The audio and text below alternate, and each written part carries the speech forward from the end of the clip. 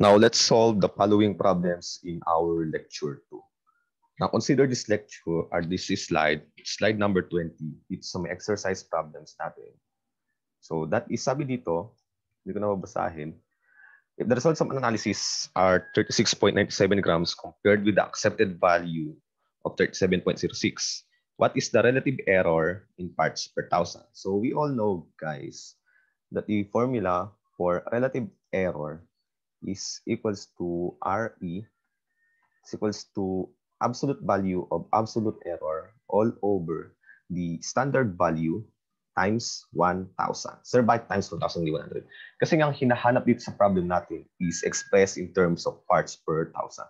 So let's expand the formula further, which is the formula for the measured value minus the standard value, absolute value, all over standard value times 1,000.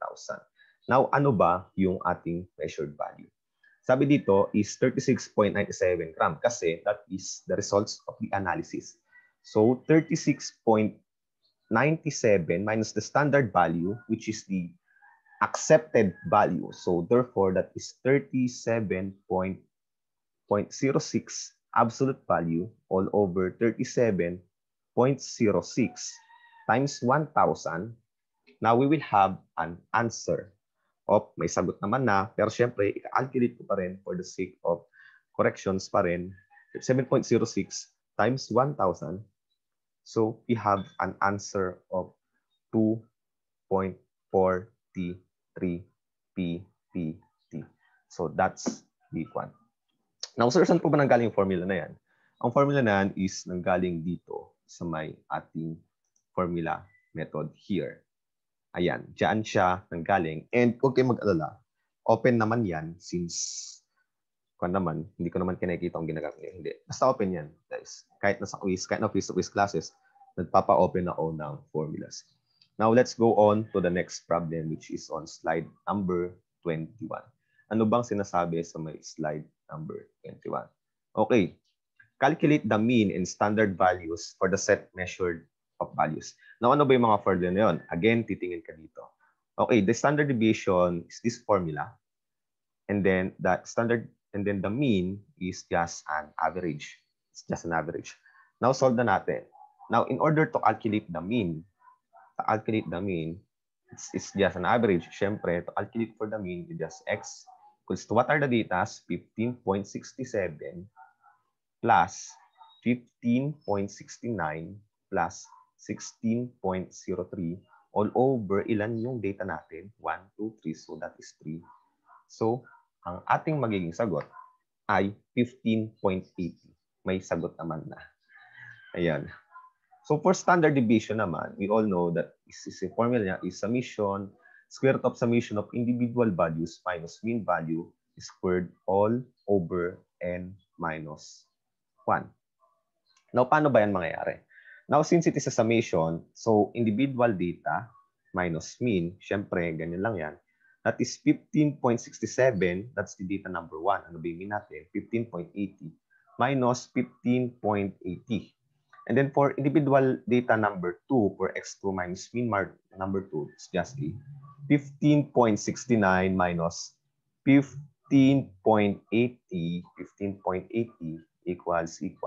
And then for data point number 3, that is x3 minus 3 is equal to 16.03 minus 15.80. And ayan yung mga magiging sagot natin. So therefore, 15.67 minus 15.80 is equals to negative 0.13. And then for 15.69 minus 15.80 is negative 0.11. Negative 0.11. And then for kung naman is just is 16.03 minus 15.80 is a kung natin ay 0.23. 0.23. Ngayon, ito nga daw ngayon, since nakasaad sa may formula natin, is i-squared natin silang lahat. Pasensya na sa may sulat ko. So, we squared natin lahat yan. We all know this is multiply by itself. So, negative 13 times negative 0.013 times negative 0.13 is mag-yield siya ng positive value which has a value of 0.013. 0.0169. And then for the other, negative 0.11 squared, it's just a 0.1, 0.0121. And for the other, that is 0.23 squared. And it has value of 0.0529. Ayan. Now, get the sum, which itong symbol na kasi na ito is just its summation. So, kukunin niyo yung sum niya. So, 0.0169 plus 0.0121 plus 0.0529 is equals to 0.0819. So, insert na natin. So, standard deviation is equals to square root of 0.0819 all over, ilan yung data? 3 minus 1 is equals to ilan yung magiging sagot natin. And that is 0.202. Now, ang problem dito sa standard deviation natin, guys, is kapag masyado ng maraming data points, masyado siyang time consuming, and kapag nagkamali ka ng input, is mamamali na yung sagot mo sa standard deviation. So, sa may first video ko, or second video ng ating module 2.1 na nasa doon is pinakita ko sa inyo kung paano gamitin yung calculator o shortcut para makuha agad yung standard deviation and other statistical values given the data. So, that is for sample problem number 2. Ngayon, punta naman tayo sa may sample problem number 3. Ngayon, dito, kasi guys, is sample problem number 3, which of the following set of data is more precise? Paano ba natin malalaman kung saan dito yung more precise? It's just kung ano, lower the standard deviation, that is more precise. The lower the standard deviation na sinabi kanina, that is more precise. Pasensya na sa sulat ko. Ngayon, calculate natin yung standard deviation nung set A and standard deviation nung set B. Now, syempre, kung gagamit ka ng mano-mano, time-consuming yan, and I will use the calculator here na gamit ko ngayon, 821. Gagamitin ko siya for the sake of time saving, time consumption, kasi I only have 40 minutes to discuss, and ang standard deviation ng ating natin is 4, that is 30.26 for set A. What about set B? Okay, set B, ang standard deviation ng set B natin is 790. Hindi, sorry, wait lang. Ini-input ko lang yung mga data points natin sa ating calculator in order to quant. Now, ang mag-quant daw niya dito is, that is point and 28.91. So, which one has a lower standard value? Siyempre, set B. So, therefore, the lower the standard deviation, the more precise the data is. So, therefore, set B is the more precise data. Okay. Next, exercise problem number 3. Now, this calculation involves a confidence interval. Okay, ano ba yung confidence interval? Confidence interval calculation. Okay, unang-una dito is, syempre, wait. Okay, formula niya is mu, mean, positive, negative, ST all over square root of the number of population. Now, hanapin natin yung mga values na yan. So, what is the mean? Siyempre, using the data points na manggagaling dito is makuha ninyo yung mean natin. But I will do the shortcut method again para ma-conserve yung time natin sa pagdi-discuss. 12.7 and 12.5. That is, ang mean natin from this data is 12.54. Standard deviation based from the calculator is 0.403. Sir, ano naman, and N is ilan ba yung data points natin? There are 5 data points. Paano naman yung T? Yung T natin is madedetermine nyo, doon sa may, di ba? Tayo ay naakwan sa may confidence limit or confidence interval. T value is just n minus 1. So ano yung confidence level? So 90%. 90%. And ano yung degrees of freedom natin? That is n. And minus 1 is 4. So ang t-value natin for this time is, ilan daw? Is 2.132. Now, we now have our given. So solve na natin. U is 12.54. Positive, negative, 0.403 times 2.132 all over is square root of 5. Now, bakit may range ba dito? Kasi nga, kunin ninyo yung lower limit and upper limit natin. So, 12.54, positive, negative. Isosolve ko lang saglit. Okay. 0.403. 403 times 2.132 times square root of 5. That is 0.38. Now, in order to calculate for the lower value, ano ba yung lower value natin? That is 12.54 minus 0.38. And for the upper value or UP is 12.54 plus 0.38. So that's equals so 12.54 plus 0.38 minus 0.38, I shall say, is 12.16. And the upper limit is, nakalagay naman dyan, is 12.92. So therefore, the confidence interval of the glycoprotein at 90% confidence level is 12.16 to 12.92. So that is our answer for sample problem number 5. Now take a screenshot and we will proceed to the next problem. Okay. Next problem natin is sample problem number 5. Okay. In this set of data, 12.53, 12.47, and 12.48, is 12.67 considered a bad point at confidence level? The answer is no. Ano ba kasi mangyayari dito? Yung asing 12.67 natin dito sa may sample problem number 5 is siya daw yung ating outlier. So, ino-consider daw yung 12.67 natin as the outlier. Now, is it a bad point or not?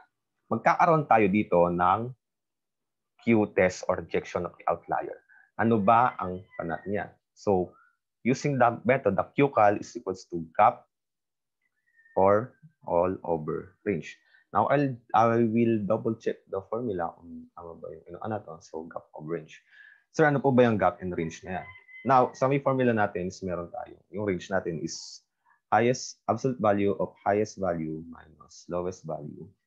And then yung gap natin, ano ba yon? First and foremost is to array the data from highest to lowest. So, i-array natin is that is 12.47, 12.48, and ano yung susunod is 12.53, 12.56, 12.56, and 12.67. Ngayon, ang gap na tinutukoy dito is yung between here, dito sa may dalawang to. And it is an absolute value naman.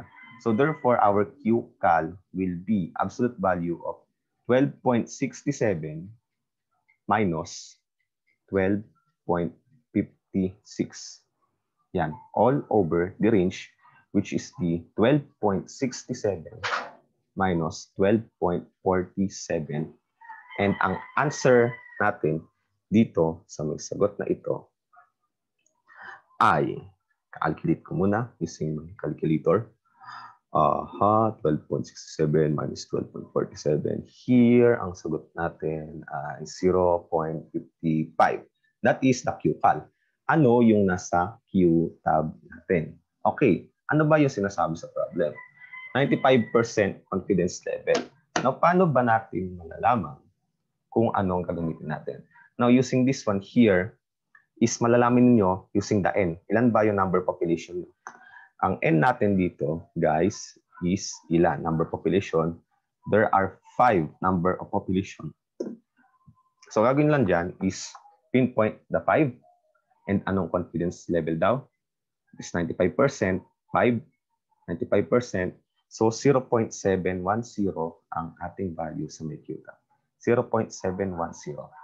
Now, sa may QCal natin, QCal and QTab. And indicate natin 0.55 is and 0.710. Now, since syempre we all know that the QCal is less than QTab, so therefore the natin sana dito. Therefore, wala dito. Since nasa may principal naman siya here, ito, QCal is less than QTab, so the suspected outlier is retained. So therefore, the 12.67 data is not considered a bad point. So mariretain yung ating data, 12.67. This one is retained and it is not a bad point. That is retained and the answer now is bad point is no. No. Okay, take a screenshot and let's proceed to the next problem. Okay. Now, isang problem na tayo. Okay, dito naman. Now here is ito, sample problem number 6 and 7 will be your assignment. So I will write it down lang muna using my pen. That is your first assignment to me, sample problem number 6 and 7. That will be your assignment. May sagot naman na, just show me the solution. Okay, punta naman tayo sa next problem natin, which is the propagation of errors. Okay, for sample problem number 7, propagation of errors na tayo. Okay, the initial and final reading of a burette in a given titration are 1.05 and 27.40 ml respectively. Ngayon, since isang instrument lang naman ang ginamit dito, which is the burette, so therefore, ano daw ba yung reading na titrant natin? Okay, it's just this one. Ano ba yung reading? Kasi from 27.0, ang reading daw is 1.05. So ano daw yung reading ng natin? Reading correction ng ating titrant. So mangyayari lang dito is 27 point, 27, ang magiging reading lang niya is 27.40 minus 1.05. That is 26.35. 26.35. Pero paano ba natin i-report? Kasama yung kanyang standard deviation. Kasama yung kanyang standard deviation. Now we have here the propagation of error, which is the formula. Ano ba yung ginawa natin sa problem?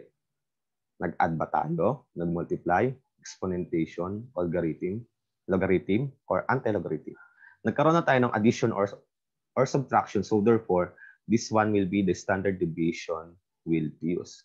Since ang ginamit lang natin is isang instrument, so therefore, iisa lang siya. Yan, dapat I forgot to include this error na 0.05 ml minus 1.05 times 0.05. That is 26.35. But what is the propagation of error? So based from the formula, it's just a square root. Ang maging propagation of error natin is, nandito naman siya sa may ating one. But F-test na nandito. Ito, ayan. So it's just a square root of 0.05. Ayun siya. Plus 0.05. Sir, bakit parehong 0.05? Kasi isang equipment lang naman yung ginamit natin, which is the burette, and yung standard deviation nila. Based from the instrument, yun nga, napag-aralan natin sa may identification of errors, determinate, and indeterminate errors is ganito. So therefore, our answer will be 0.05 squared. Na-type ko na siya sa may calculator. And ang sagot natin is 0.0707. Ito yung variation natin. So therefore, ang i-report ninyong data ninyo is 26.35 times positive, negative, kasi standard deviation is 0.07. Sir, bakit po 0.07 lang hindi 0.0707? Kasi we are following the proper significant figures. Yes, proper significant figures.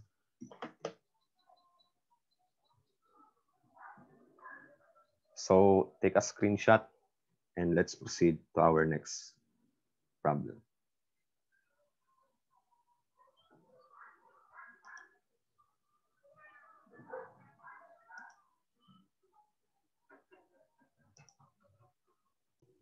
Now let's proceed to sample problem number 9. This is actually number 9. Nagkamali lang ako ng type dito.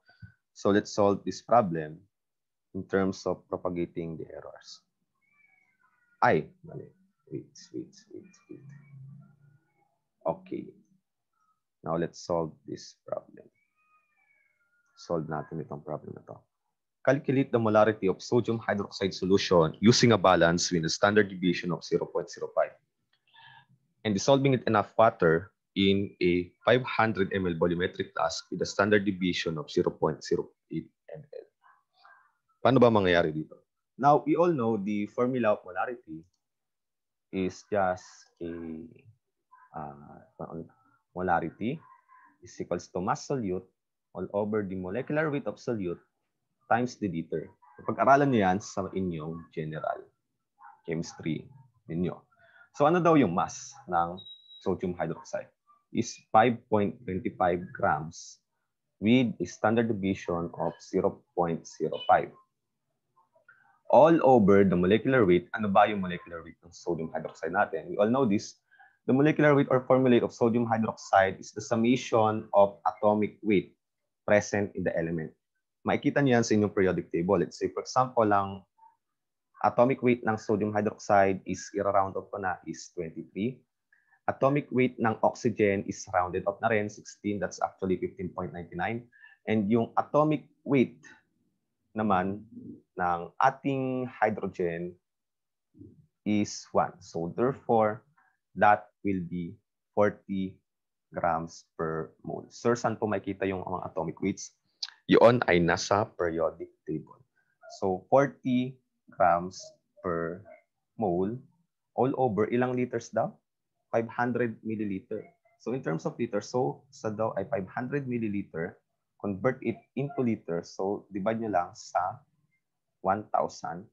And siya daw ay may value. Divided by 1,000.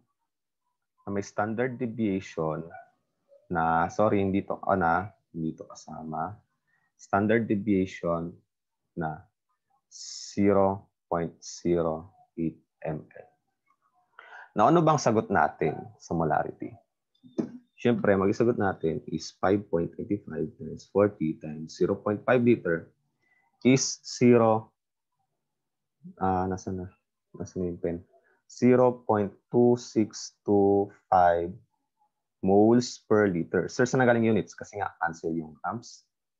And then, 1,000 ml per liter. So, ma-cancel yung M. So, matitira is moles per liter. Now, ano yung report natin na standard deviation dyan? Ngayon, ano ba nangyari dito? Is it addition, subtraction, sa may propagation ng error natin? Multiplication, division, exponentation, logarithm, or anti-logarithm. Ang nangyari dito guys is multiplication or division. So therefore, ito yung formula na nagagamitin natin. So therefore, that is Sy over Y equals to standard deviation of, tama ba yung formula na nagamit ko? Yeah. Standard deviation of A and A here squared plus the standard deviation of B all over B. Okay, ano ba yung pwede natin i-consider? And ano ba yung pwede natin i-consider na A? Yung mass ng sodium hydroxide. And yung B natin is the volume in the volumetric flask. So therefore, magiging ko natin is a square root of 0.05 all over 5.25 squared here plus 0.08 all over. In terms of liter, 0.5 here is squared. And since ito, cross multiplication, so therefore, 0.2625 times the product of this. Ano yung magiging product niya dito? Siya daw 0.05, 5.25. Wait lang ha.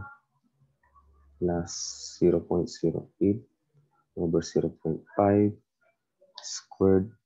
That is 0.16.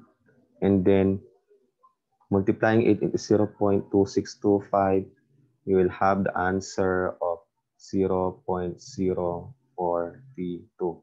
So therefore, the reported answer na indicate naman doon will be with the standard deviation of positive, negative, 0.042 molarity. Sir, saan nanggaling po yung positive, negative? Kasi nga, every time you squaring root, you will always include a positive, negative sign. Sorry for not including it.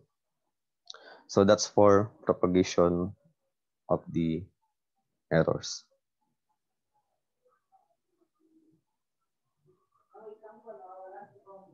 Okay, I will end my discussion here and let's go on to the part 3 of our discussion.